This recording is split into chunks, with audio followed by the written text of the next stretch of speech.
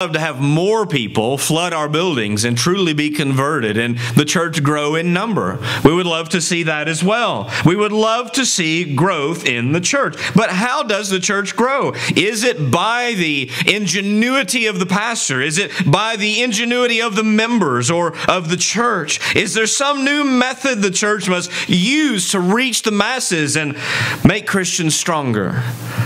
You know, I have listened to some among the church in times past, and even so presently, who have pondered and fretted, what's something new we can do to get people into the church? What's something new that we can do to make the church grow? That's really the wrong question. We don't need a new thing, we just need the old thing. The gospel of Christ.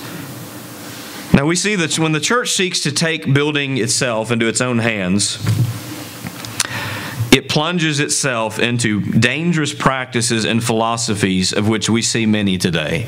And I want to list just a few very briefly. These could be expounded further, but just briefly, you will see how these tie into many churches today. One of the first ones we see is secularism.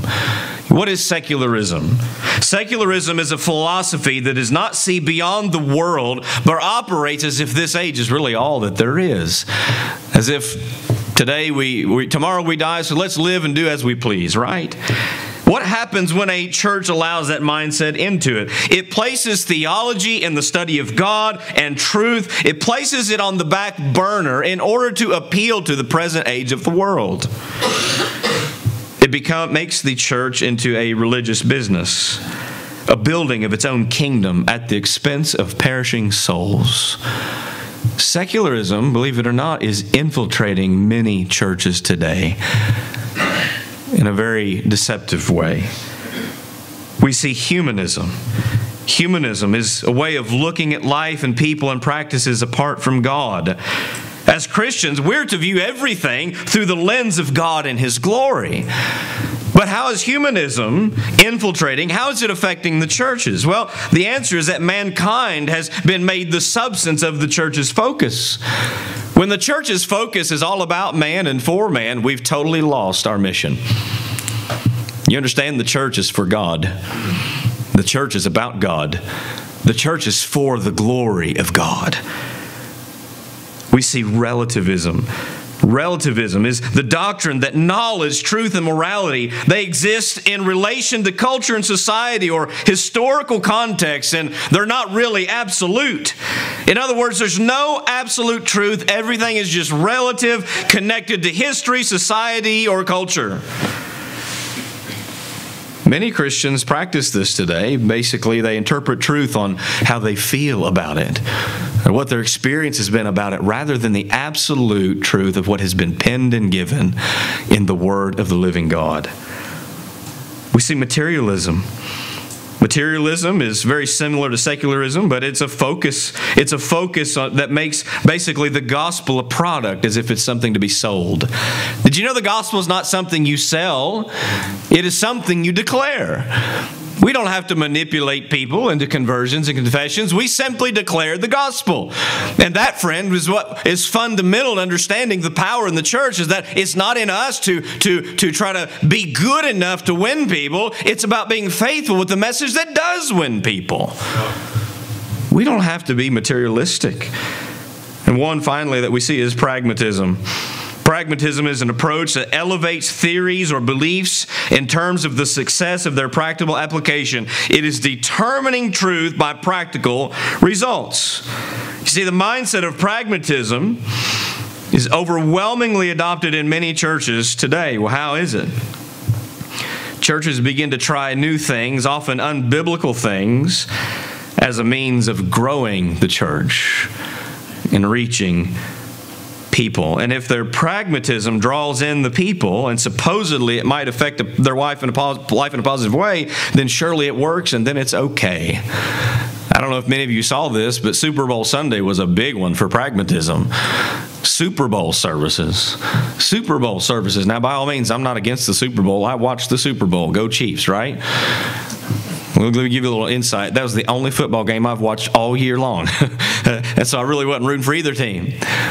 But there was one particular church service in which the service was centered around pretending and acting out the Super Bowl, even kicking a Bible that looked like a football, all for the entertainment and appeal of the people. This is all under the name of church today, and it's unhealthy if it's at church at all. So here's what I think we understand. It's not up to the church to manufacture growth by our ingenuity. And one of the reasons that many think we need to rethink church and use new methods of ministry, firstly, is because they fail to understand that they have no power to win anybody. The church doesn't have the power to win people. Using carnal or worldly attractions to try to win people does not actually change people. What actually changes people, church? It's the gospel of Christ. The gospel of Christ, unchanged from its purity. They also fail to understand that what you win people with is what you've got to keep people with. If you win people with carnal and secular ways, you're going to have to keep those ways up in order to keep those people because they've not been changed in the first place. This is about applying the Scriptures rightly and how we win people. But ultimately it boils down to this. Many churches who adopt these false practices and philosophies fail to understand that God alone saves sinners by His sovereign grace and adds them to the church as He pleases. Now here's what Jesus said to Peter in Matthew 16:18. This is the promise. This is the great comfort for me and for you. He says, I tell you, you are Peter, and on this rock I will build my church, and the gates of hell shall not prevail against it. There's something that sticks out to me about this text.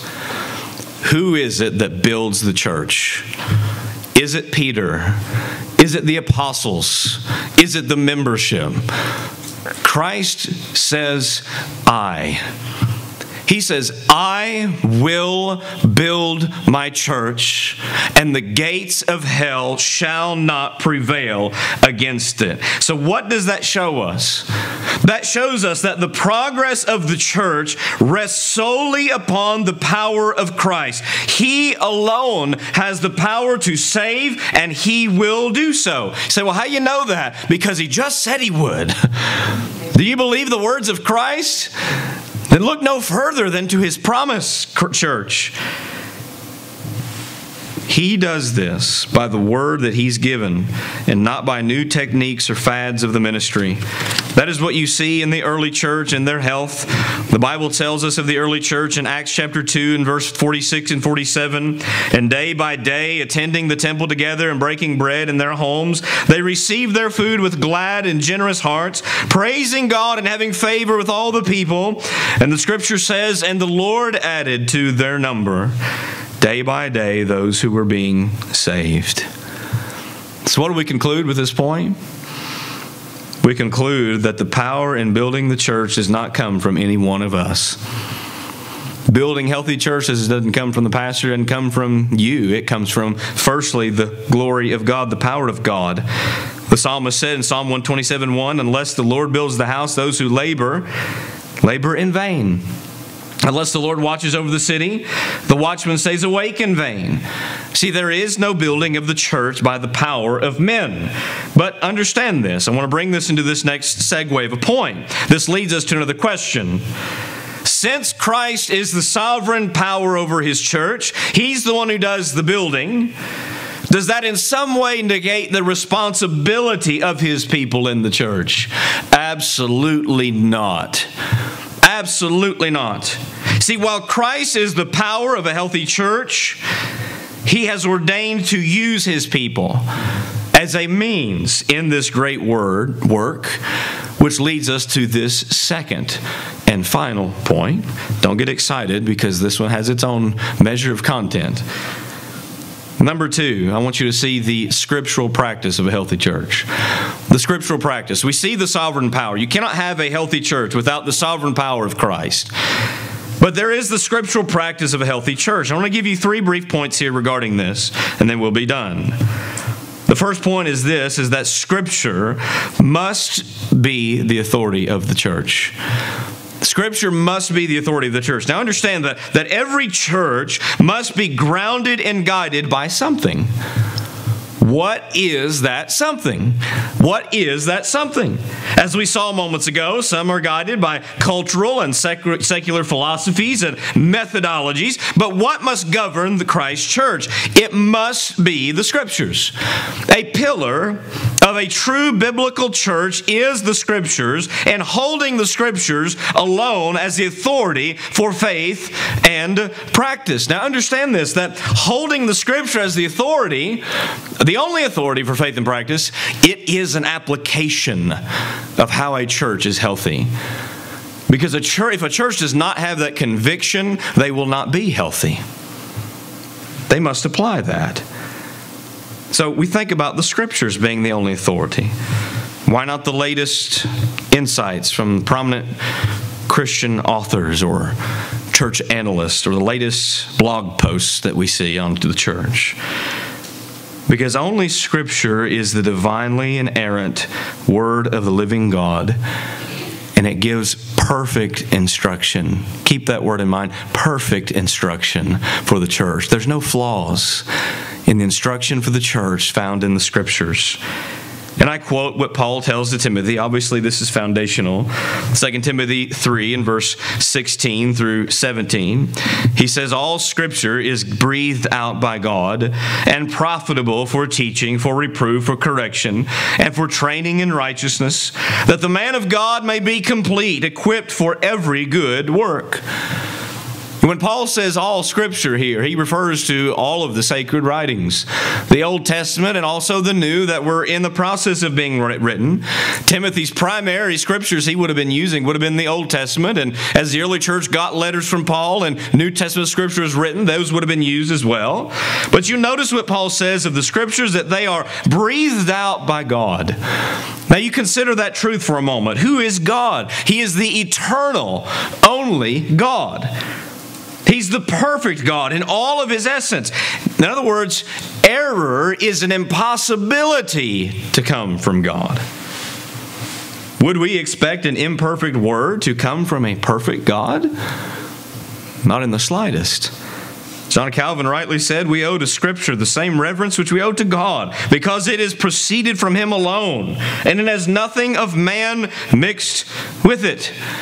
So you think of the imperative nature of the Word of God being the authority. And since the Scriptures are the authoritative voice of God, what do? Here's what they do. They accomplish God's purposes in His people and in His church and in the world. We don't need to look to other things outside of the Word of God, do we? The Scriptures are the means of a healthy church. God said through the prophet Isaiah, Isaiah 55 and verse 10 through 11, this is a great one to note. He says, for as the rain and the snow come down from heaven, and do not return there, but water the earth, making it bring forth and sprout, giving seed to the sower and bread to the eater, so shall my word be that goes out from my mouth.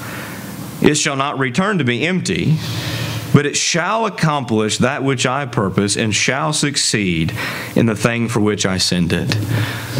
That gave me great comfort as a young preacher who thought everything depended on him. Am I the only one like that? You're a young preacher, you're young in the ministry, and you think that, man, you've got to do everything and success depends on you. It doesn't. It doesn't. You be faithful to the Word of God, and God will accomplish His purposes through it. Now, Paul just told Timothy that the Scriptures are profitable, that these are the things that develop God's servant. They develop the church. And so what's this mean for the church? The Scriptures are the means of cultivating a healthy church. Why? What is a church made of? A healthy church is made of healthy, genuine converts, men and women who have been born again, made alive in Christ by the gospel. Now, if you read that passage in Timothy in verse 15, right before he gets into verse 16, Paul just said and reminded Timothy of the sacred writings, the Scriptures that brought him to salvation. You understand that conversion is the first need of the people. Salvation. Well, how will that come to them? Through the word of God being preached to them. Through the gospel being proclaimed to them. The Scriptures is the means of conversion, but it is also the means of establishing a church in a healthy way, in sound doctrine. You know, Paul told Titus in Titus 2:1, "But as for you, teach what accords with sound doctrine." What is sound doctrine? Well, in a physical sense, it means to be in good physical health. That's what the definition gives us. In a spiritual sense, it means to be sound or free from error. So you understand that sound doctrine is spiritually healthy doctrine that is not in error. It is the truth that God has given to the church. And so the church is called to uphold and teach sound doctrine, healthy doctrine as given from the Lord. And you will see that's the foundation of a healthy church. This is the reason, church, that sola scriptura, that Scripture alone, is a pillar to every church in its function. Because a church not founded and grounded on the Word of the living God is unhealthy and is subject to many false ministry philosophies and practices that are infiltrating the church today. The Word of God, church, always does the work of God. You don't have to look to anything special outside of that. The Word of God's supernatural, and that's enough. But notice with me, secondly, regarding this point. This is diving in more into application, but by all means, having the Scriptures as the authority is application itself. It must be the conviction and heart of the people. But notice the letter B is that Scripture also must be the appetite of the church. Now, here's what I want you to understand. Nearly every church will claim the Word of God as their authority in God. Oh, they love the Bible. Yes, we love the Bible. That's what we're supposed to live by, right? And yet many churches still remain unhealthy who claim such. Why is that? It's a noble thing to claim the Scriptures as your authority. But it's a healthy thing to actually have an appetite for the Scriptures regularly. There's a difference. There's a difference between just claiming the Bible vaguely as what it is. Anybody in the world can say that, even among the church. But it's an entirely different thing to actually feed upon the Scriptures and want to be fed the Scriptures. And this truly is where the rubber meets the road of a healthy church. If a church gathers together all under the name of the Word of God, but they do not actually feed upon it, it's not nourishing their souls, they are unhealthy. An unhealthy church does not feed upon the Word of God. It's almost like someone claiming, you know, I buy lots of apples, and I take apples home because apples are good for my body. But the person never eats the apples. It's not good enough to know that apples are good to eat, or whatever other fruit or vegetable you like. If you don't eat that which is actually good for your health, it's not going to affect your health. And so that brings us to our original text. What's Paul say to the church here in Ephesus? If you're still there, I don't think I've had you turn anywhere. I don't remember. I've mainly just quoted. We will turn somewhere else here in a moment. But this brings us back to the application given from this passage of Scripture. What is it that we read here? What does Paul say was given to the church for her maturity and spiritual growth? You could also say spiritual health. In verse 11, we read that God gave the apostles, the prophets, the evangelists, the shepherds, and the teachers. What is the role of these offices? It's to care for the flock of God by firstly feeding them the Word of God. Remember what the apostles said in the early church concerning the priority of their ministry when widows were being neglected and there was other ministry that was needed in the church. They ordained 7 men to help serve in those areas. But they gave a reason for that. Not that they were above serving in those areas, but they gave a reason why others needed to help in the service of the church. Acts 6:4, the apostles say, "But we will devote ourselves to prayer and to what? The ministry of the Word." All through the Scriptures, you see the centrality of the Word of God being ministered to the people of God. Now, today's church office in the ministry is that of the pastor and teacher, those who feed the people of God. But notice the purpose and impact of their ministry. Look at verse 12. What does it do? The Bible says, God says, it is to equip the saints for the work of the ministry, for the building up of the body of Christ. You notice the pastors and teachers here, they're not ministering the word to equip themselves, although that applies. Paul says it's to equip the saints. Because the church's mission is not a pastor's mission or a missionary's mission, it's a church mission. The church collectively is called to be growing. It's called to be maturing. It's called to be obeying the Word of God. And that all comes firstly through the ministry of the Word. You see, this is a healthy church. This is healthy church growth in the church accomplished by the ministry of the pastors and teachers laboring in the Scriptures. You come on down through this passage and you read verse 13 and 14. Paul further expounds on this maturity that the people of God are to be brought to. And part of that maturity is this, that they may no longer be children, tossed to and fro by the waves and carried about by every wind of doctrine. Well, why in the world would he refer to Christians as children? Because Scripture plainly reveals to us that when you become a believer, you don't start out as a spiritual adult, although you may be older in your years. When you become a believer, you're a spiritual babe in Christ. And Peter says to his audience, desire the milk of the Word that you may grow thereby.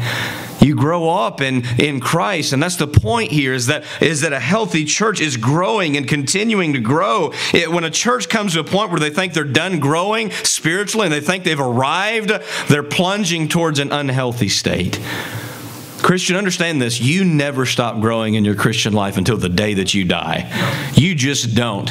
And if you ever come to the point where you think that you're done growing, you've been deceived. You've been misled. You've convinced yourself of something that is unhealthy for you in your Christian life and in the local church.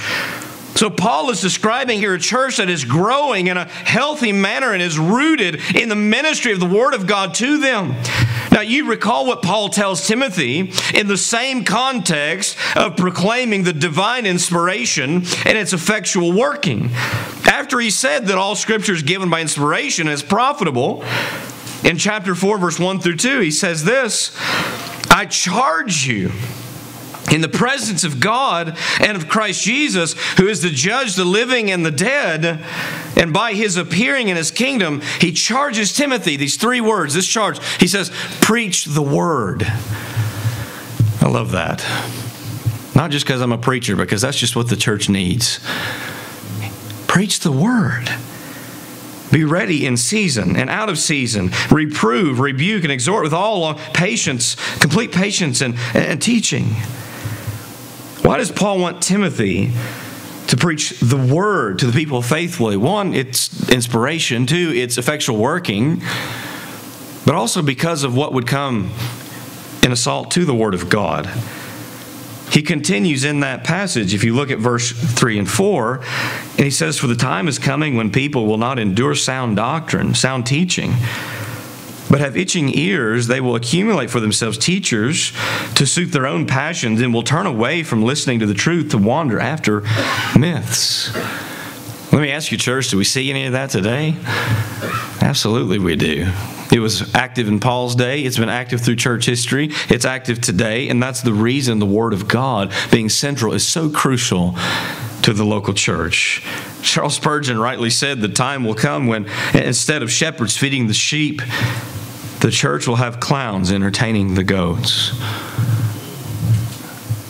We see a lot of that. We see it more because of social media and technology, right? Everything's out there, right? But this is what we find is the assault upon a healthy church. The church's health will be directly contingent upon the Word of God being faithfully preached and readily received. The Word of God must be expounded to the people. It must be brought to the people. And I know this leans heavy upon the pastor's role. But you understand the church is also accountable for that because they're accountable for who they put in the pastorate. What kind of man they put in the pastorate. Is this a pastor who just gets up there and hem-haws around with stories and jokes, or does he preach the Word of God? And so this is crucial on both sides to a healthy church. You think about expounding Scripture and what that means. To exposit Scripture is to dig into the text and set forth what the text means from its original context.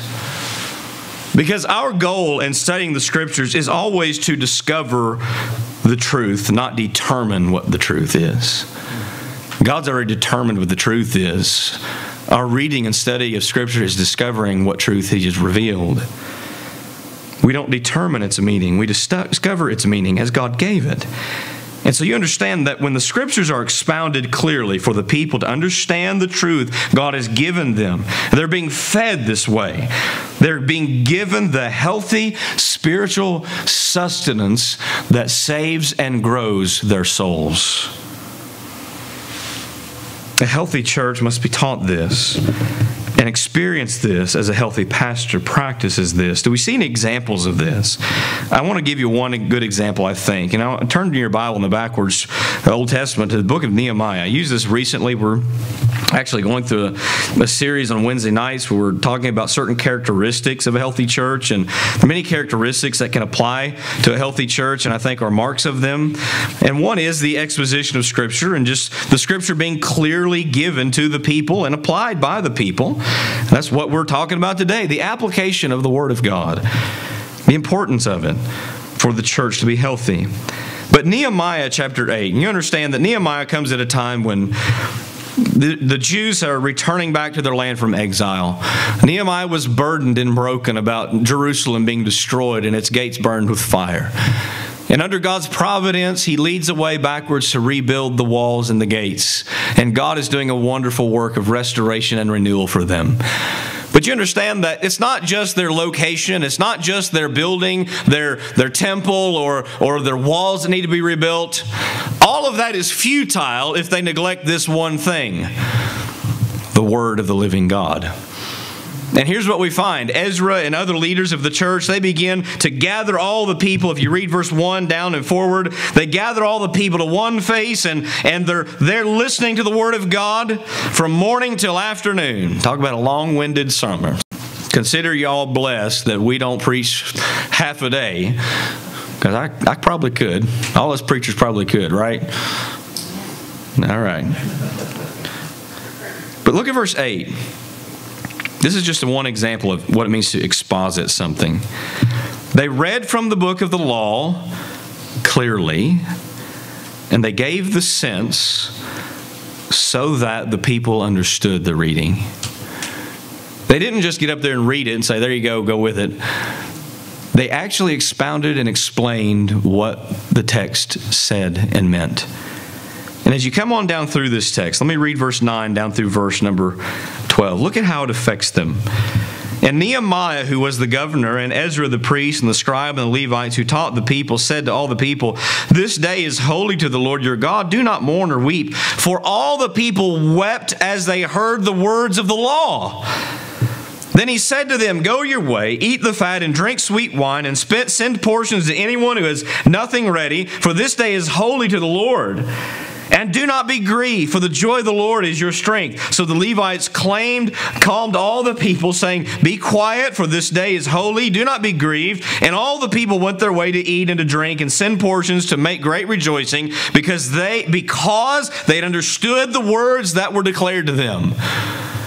What do you see in this text? The Scriptures are clearly expounded to the people. And those Scriptures clearly expounded have cut to the heart of the people. And that is God's design for the church in the New Testament. That's His design for His Word for His people in all ages, that His Word clearly applied, expounded and applied, hits the heart of His people. It doesn't just go in one ear out the other. It's not just put out there as if some deep theological truth. It's about expounding it clearly for the people to understand, to make a difference in their life. That's what Ezra and the leaders of these people are doing. These people, as you read this passage, were cut to their heart. And I want you to understand that this is what the church has always sought to do. It is to expound Scripture to the hearers. Expound Scripture to the hearers. Today we have many advantages that the early church didn't have. We have a completed Bible. We have more Bibles available to us than we don't even know what to do with. The early church didn't have that, but yet they still expounded Scripture. Old Testament, New Testament, as it was written. We see it in Peter's sermon, Stephen's sermon, as they're bringing text to bear in their right context of what they mean and how they apply, especially in reference to the Messiah, who they're trying to show everybody Jesus is the Christ. He's the one. It's written in the Scriptures. The Scriptures were the foundation and the means of saving and cultivating the people of God. And I will say this, that a healthy diet of the Scriptures expounded to God's people cultivates a healthy body in the local church. Because when the Scriptures are lacking as the sole authority and as the appetite of the church, it is in an unhealthy state and in a dangerous state, as it was for Israel when they neglected the law of God. What happened because of the neglect of the law of God? It brought about their own destruction. God said through the prophet Hosea, "My people are destroyed for a lack of knowledge." They were not being given faithfully the word of God as they needed it. That brings us to this last and final point. I think this ties everything to one final focus here. Is this all that's needed for the church? Is this all that's needed for the church? Do they just need the authority? Do they just need to have an appetite? There's one more thing wrapping this up, and that is that the Scripture must be applied by the church. The Scripture must be applied by the church. You understand, it is not enough just to hold the Scriptures as your authority. It's not enough even just to feed on the Scriptures. The Scriptures have to be obeyed. The Scriptures must be applied to the life of the Christian and to the church overall. Scriptures must be applied, not just affirmed. And herein, I believe, is another great detriment to the church today. It is neglecting the obeying of what God has called us to be and do in His Word. How much good does the church do if she sits only within her four walls, rejoicing in the truth that she has, but never taking the truth out there? The church is meant to impact the world for the name of Christ. Jesus said, "Go into all the world and do what? Preach the gospel to the whole creation."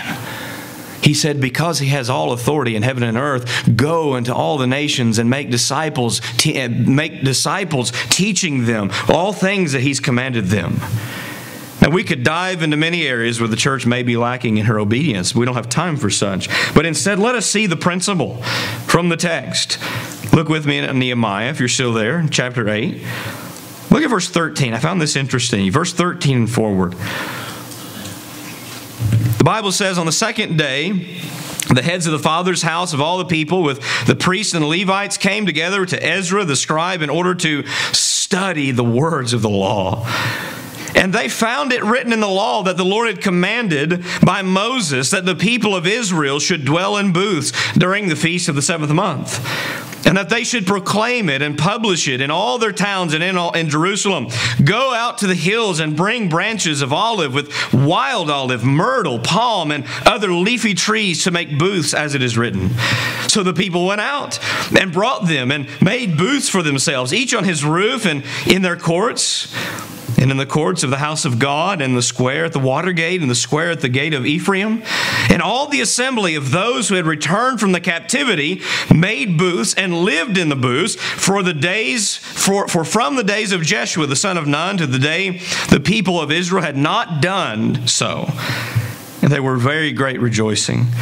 And day by day, from the first day to the last day, he read from the book of the law of God.